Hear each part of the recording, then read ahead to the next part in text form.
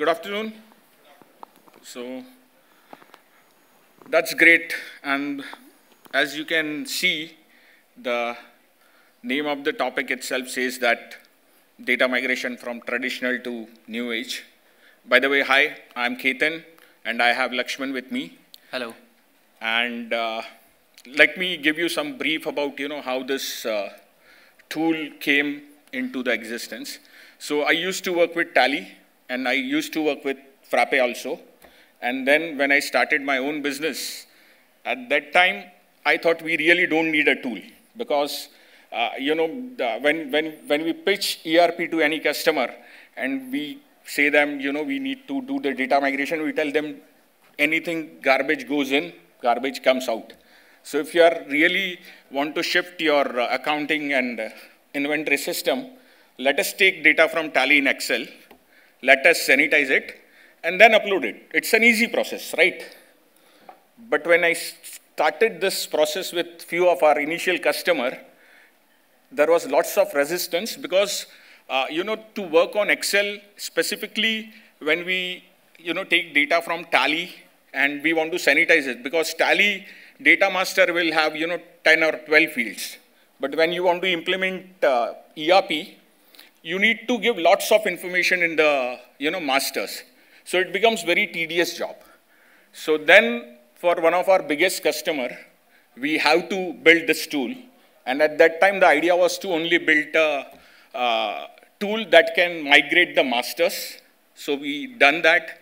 Then since that customer was in an industry, he wanted legacy data. So we built a transaction also. And that's how this tool came into the existence.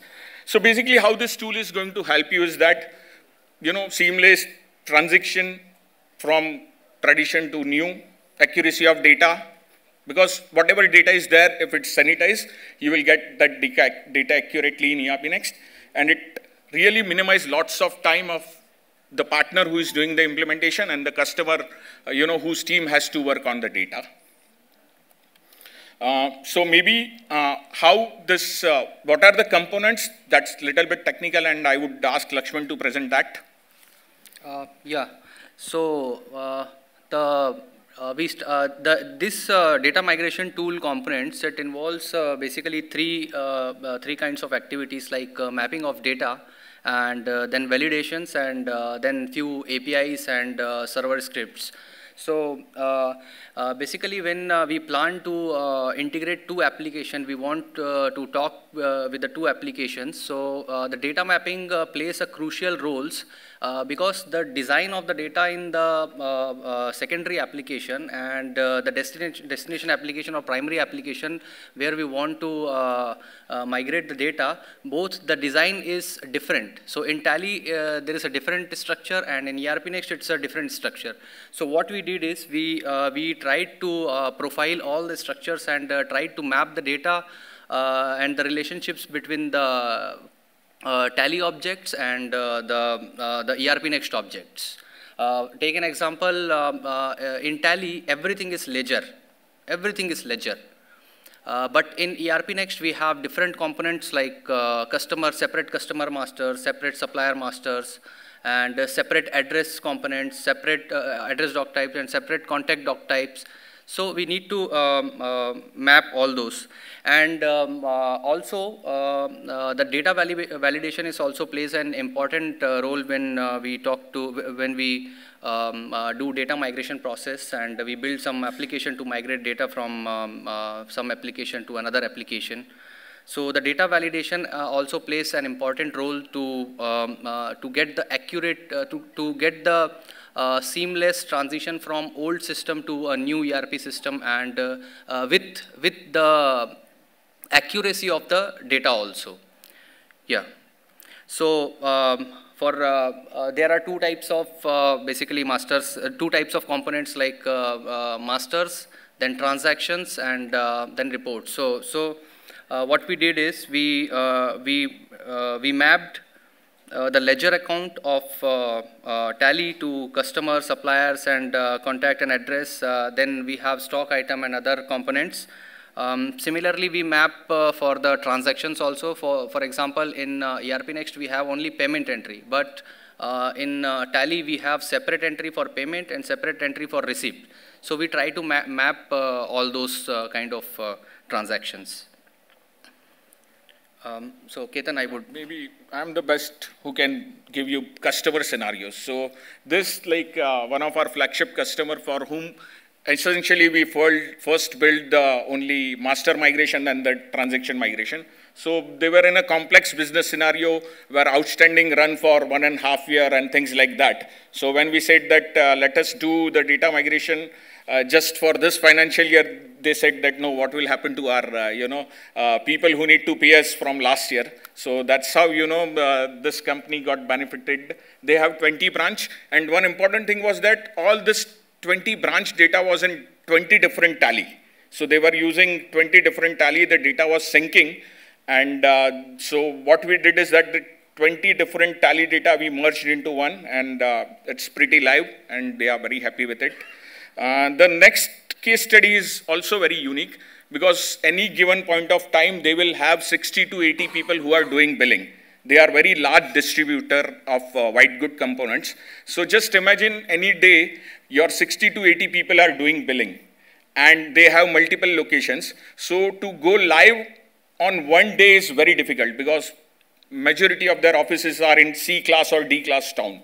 So we have to build a two-way data integration tool that can give them a phase-wise go live. So that's how, this customer got benefited. So it took around 3 months where simultaneous entries were happening in ERPNext. Few people were doing entries in ERPNext. Few people were doing entries in Tally. At the day end, it got, both synced, merged, and then it took around 3.5 months for entire organization to train, to help them at various level, and now they are live. So that's how some of our customer got benefited out of this tool. And now it's time for magic. Let us see in action. So we'll quickly migrate small data that we have with us.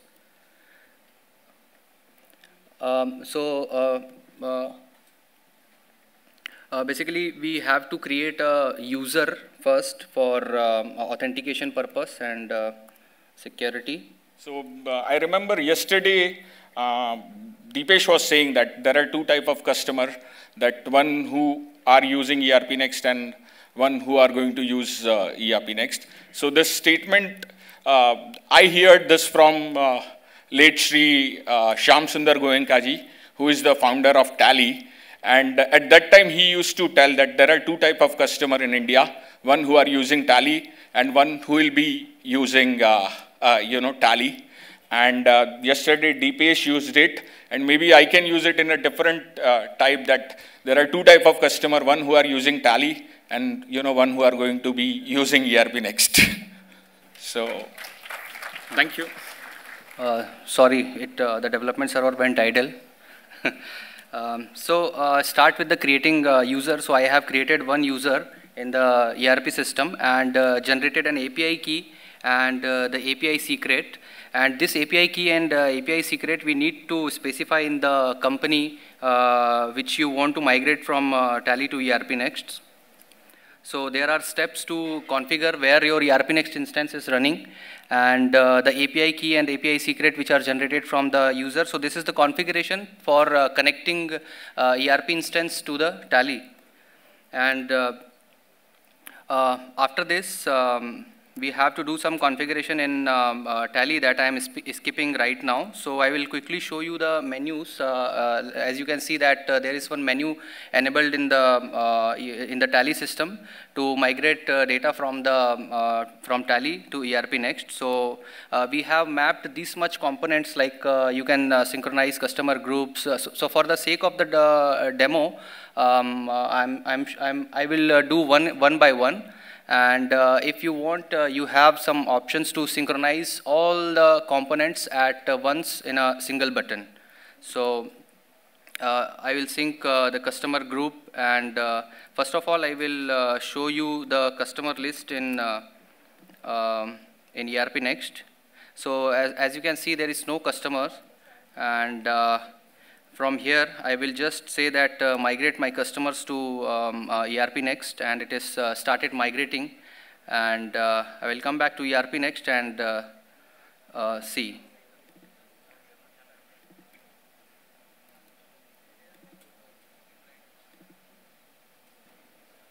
As you can see that it has started migrating. So maybe it's in development mode, so that is why it is behaving a bit slow. But while in production, it may work, the performance may improve.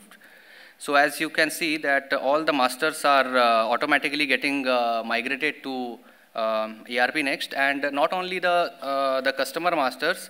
If I will open any customer and I will see all the fields that related to contact and addresses, you can see that one contact is also created, and one address doc type is created and linked with the particular customer.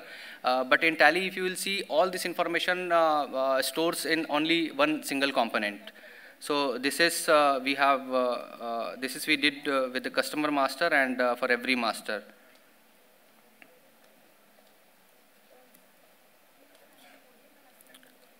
So it's still syncing.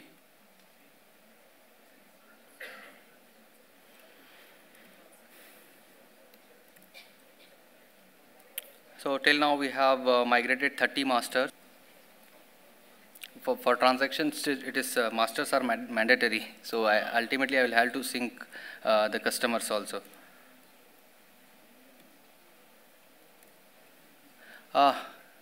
Thank God. It's behaving slow, but it's completed. So this is how we migrated the customers, and similarly we can do the supplier groups and the suppliers and units, item group, and items and warehouse. And similarly we can integrate the customers opening balances and suppliers opening balances. So it will create an opening invoice in ERP system. And then we can also migrate the sales invoices, credit notes, debit notes, and purchases and payments and contra. So all these are mapped. And can we show sales invoice or something like that? Yes. So I will quickly sync it.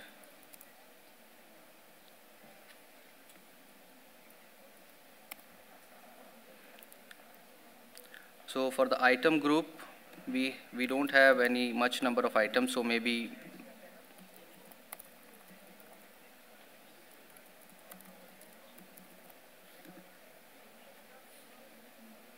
yes. So as you can see that in Tally we have these item groups. It is synced, and now I will try to migrate the items which I have available in Tally.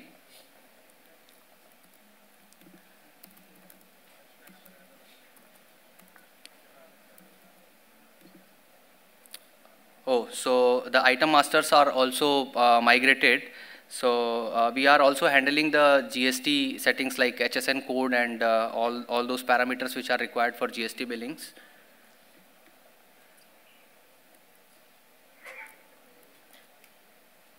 Similarly, if we have go downs, we call it go down in Tally and warehouse in ERPNext, so we can sync all those masters also. And I will now to migrate the sales transaction, we need the customer and we need the products items to be available in ERP. So we have already synced that. So I will quickly show you how we have done it with the transaction. So I will open the sales invoice list, and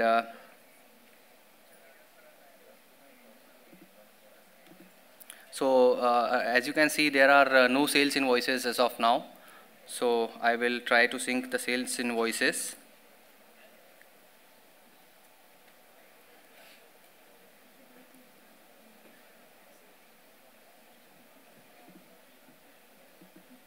And this is also the classic problem. You know why?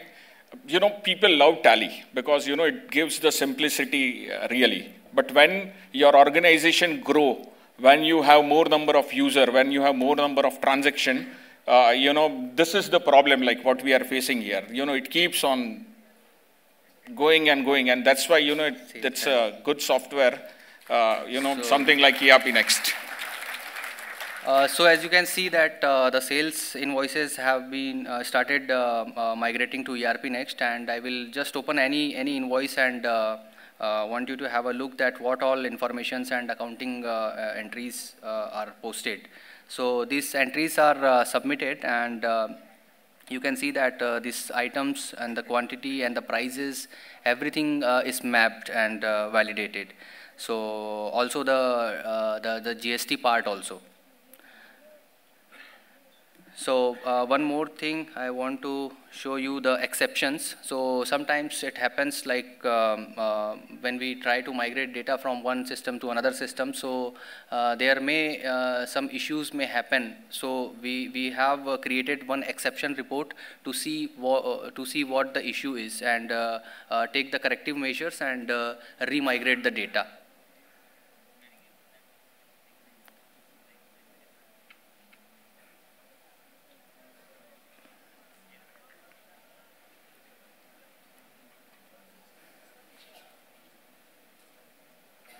So maybe I can open other window of Tally and I will show you. Meanwhile, the transactions are getting migrated into ERP.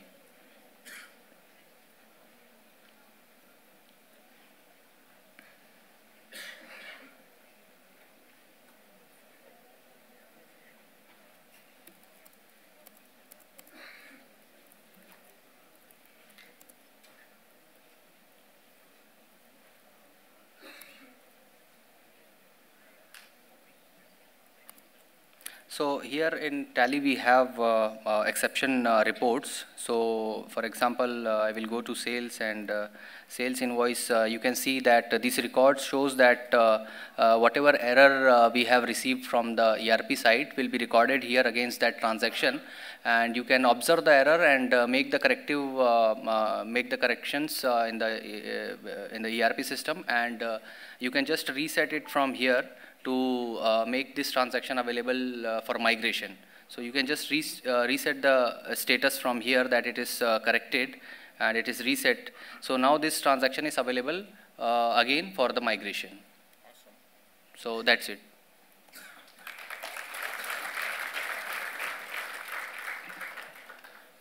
And yes, this is open source, and as always, open source is awesome. So thank you guys, thank you. Have a great evening.